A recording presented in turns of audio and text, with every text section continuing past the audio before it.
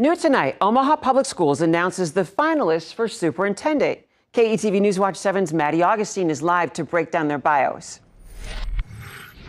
Julie, OPS started taking applications last October. The district says 26 people applied. Tonight, we learned the 4 finalists include the interim superintendent. Throughout the process, our search firm for months went out and selected and recruited the best candidates that they could possibly find across the nation. And Omaha Public Schools say these 4 are the best candidates to lead the district, including interim superintendent Matthew Ray. The district appointed him after Cheryl Logan left. Before that, he served in several roles, most recently as deputy superintendent. The other candidates are from other states, including Thomas A. Hart. He's a former superintendent for Des Moines Public Schools. He's currently a consultant and coach with the Council of Great City Schools. Christopher Bernier is a superintendent in Fort Myers, Florida.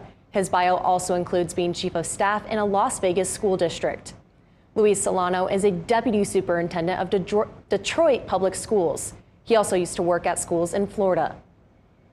All the board members say they're excited to move forward in the process. You can meet the candidates next Monday night. The meet and greet is from 5 to 6:30 at Buena Vista High.